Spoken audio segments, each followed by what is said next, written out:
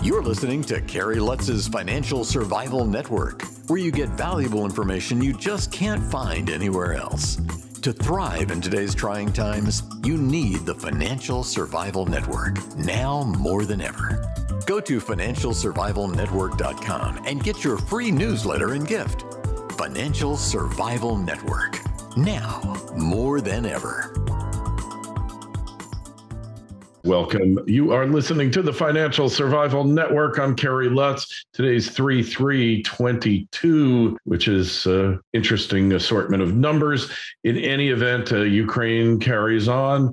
COVID is ending. How do you effectively maneuver these economic shoals, these breakwaters, if you will, that could potentially affect your portfolio, your retirement, all of this? Jim Tucker Bria is on with us now to discuss how we navigate through these difficult times. Jim, it is great to have you on the show. So as an investment advisor, what are you telling your clients out there as far as, one, the Ukraine-Russia war, potential destabilization of Europe, and two, what about the end of COVID, the end of the pandemic, I should say? COVID is with us, or the phase in from the pandemic to endemic times. What's your perspective on this? Kerry, first, thank you for having me on today's program. Two very important avenues that I know my clients are always interested in hearing about. We'll start with Ukraine. This is clearly from a humanitarian issue, a huge issue. From an investment perspective, I think it's, for the most part, going to be noise. If we were day traders, if we were trading on Wall Street, clearly the volatility is giving a lot of opportunity to make or lose a ton of money. From an investor perspective, this is pretty much not going to be a long-term impact of the market. What I will say, however, is that even before Ukraine, we were doing what I call building some mountain ranges with our client portfolios, meaning that we had a ton of volatility. It started toward the end of 2021 and kicked off very significantly for the front part of 2022.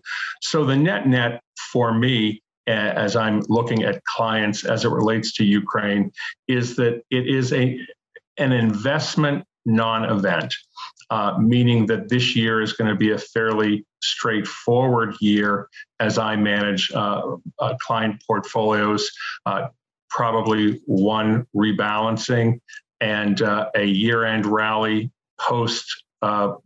post-November elections, as long as the Federal Reserve doesn't come in and give us an after-election rate increase.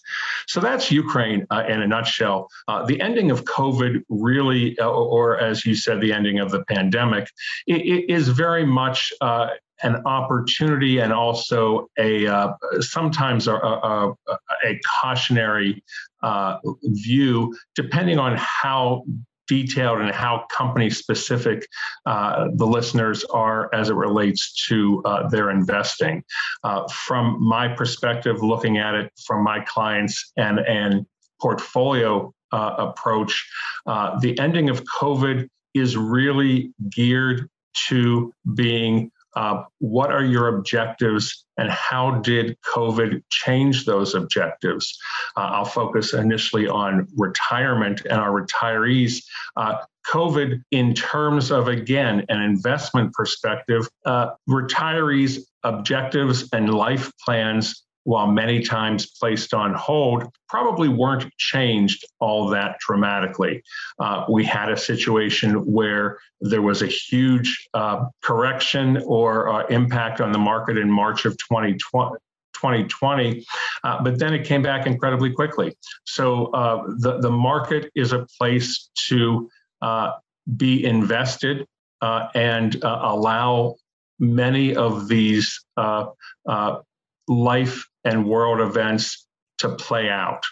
Huge personal disruptions, certainly as it relates to COVID, but from the standpoint of of an investment perspective, there was an opportunity in March of 2020 with cash, and I see a similar opportunity now. All right. So what about inflation, which is taking a big toll on these markets, even if it's not that obvious? Right now, we supposedly have 7.5% inflation. The wholesale price, 9.7%. But so many the things that you need for your day-to-day life have gone up many times more, like gasoline, like home heating oil, natural gas, energy of all descriptions. Food prices are higher. Grains, wheat is higher. Everything is more expensive and getting more expensive. Labor prices going up, all these things. Is this long-term, or is somehow the Fed's magic bullet of 0.25% increases in the Fed's fund rate going to bring it under control? Well, I wish I had better news on this perspective. My cloudy crystal ball says that we have inflation that's going to be here for a while. I don't believe it was different this time with government spending, throwing a lot of money into the economy. We have the basics of, when you have a lot of additional money in the economy, it is inflationary. And from that, eventually, as is about to happen probably in March 16th and 17th, the Federal Reserve is going to make its first increase in interest rates. I expect, as most people do now, that this is going to be an ongoing process for much of 2022, potentially into 2023. The expectation is now 4 to 6 raises, and potentially also one at least will be of a 0.5% variety. I don't expect that to happen for March. I think the Federal Reserve is going to need to see what the impact is with their first raise. Overall, the market is already baking this into what's going on right now. The market, I think, where maybe 6 months ago, there might have been some individuals and who were still pushing the fact that the inflation was transitory. When I started reading about all the consumer product companies raising or signaling that they were going to raise their prices for fall of 2021, that's not a temporary issue. So big picture, inflation's here.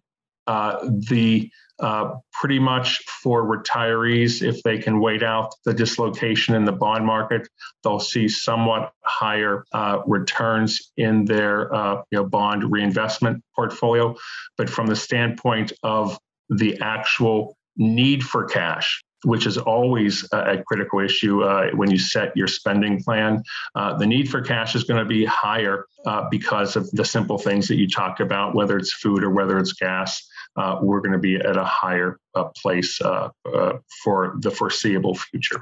No doubt. When these inflation starts, it's really hard to stop. And we printed up so much money. And then unlike usual, where it goes to the banks and you can sterilize it, it went to a lot of individuals, a lot of small businesses, unemployment, all these things, the earned income tax credit. That money is much harder to sterilize and stop from being inflationary. So what types of investments do you think will fare best in this inflationary environment, Jim? Don't just survive, thrive.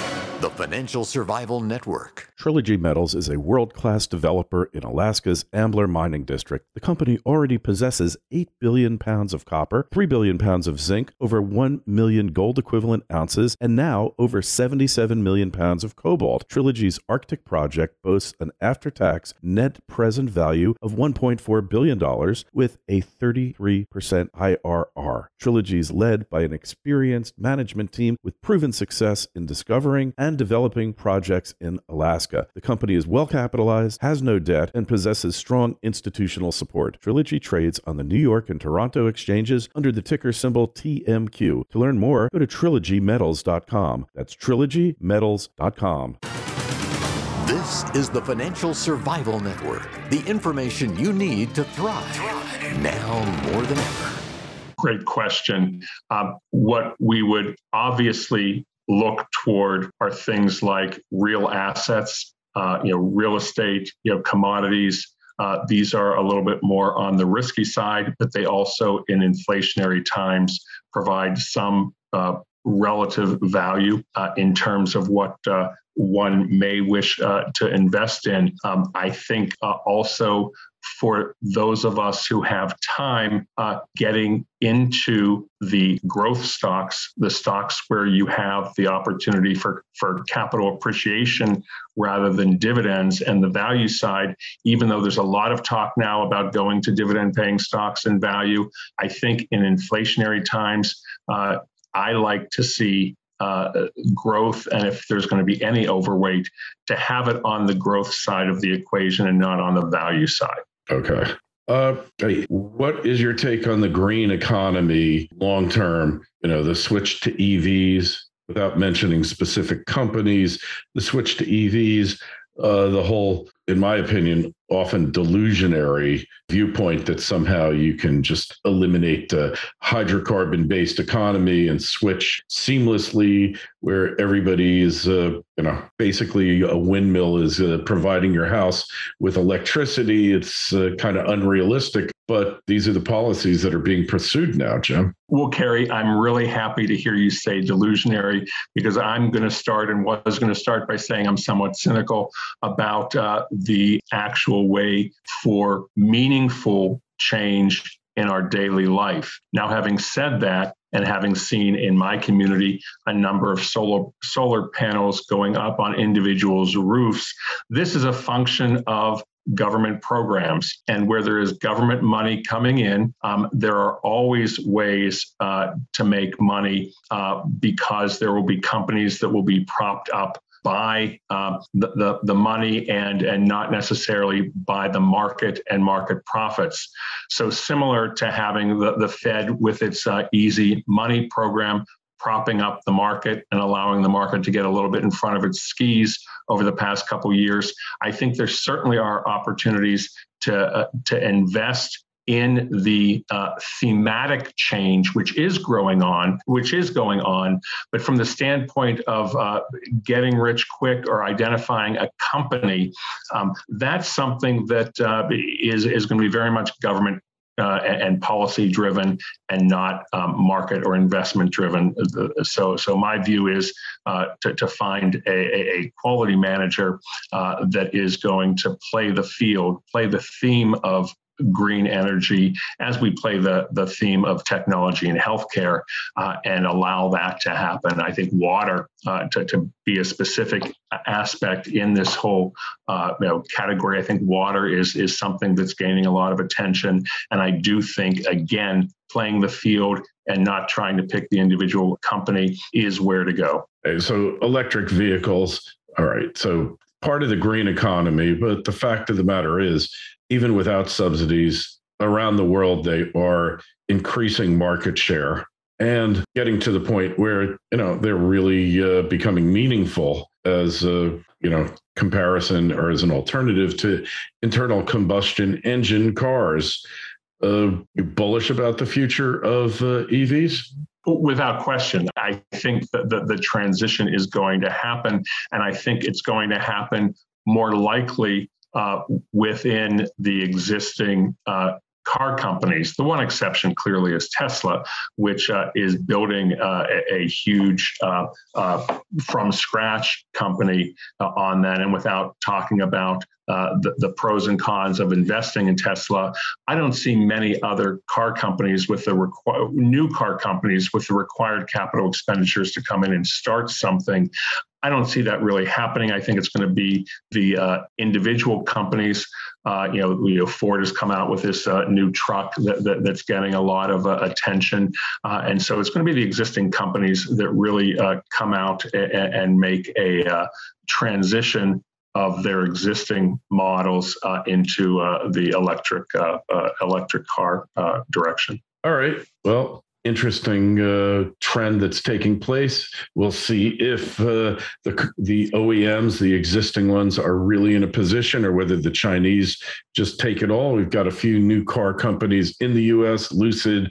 We've got Rivian, in addition to Tesla, and we'll see if they're able to do it. Tesla is really, since before World War II, it's the only successful new car company to enter the market in the United States in 80 years. That's correct. Almost, right? 75, 80 years. I don't remember the last new auto company that actually became successful. Long before I was born, probably before you were born, before the war. And maybe my parents, if they were around, would remember it, but I don't. And in fact, during the Great Depression, you had a huge consolidation of auto companies, a lot of them going out. And I don't remember a lot of new ones coming in after the Depression ended, because then during World War II, you had a shortage of vehicles. So it's remarkable, in my opinion, from that fact that they have succeeded where many other companies have tried to enter the market. So in any event, tell us where we find you, how we connect with you on the web. Sure. You can reach me at Tucker Bria Wealth Strategies. Our website is tuckerbria.com. That's T as in Tom, UCKER, B as in boy, R as in Robert, I as in India, A as in apple.com. We're based in Durham, North Carolina, but have clients and take calls from all over the country, if not the world. So very easy to get in touch with me. All right. And of course, if you have a question for Jim, you can always send me an email. We'll get you an answer. KL@kerrylutz.com. That's where you send it. And don't forget, subscribe to our newsletter. It's free, financialsurvivalnetwork.com. Jim, been a pleasure having you on. Great new guest. We'll talk to you again soon. I appreciate your time. Thank you, Kerry.